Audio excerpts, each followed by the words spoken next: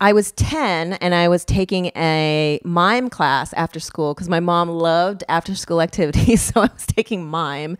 And part of our final class was that we all, as a group, we were all kids, went over and did an audition to have like an experience of what an audition was. And we auditioned for the best Christmas pageant ever. I got the role of narrator. She had 4 lines.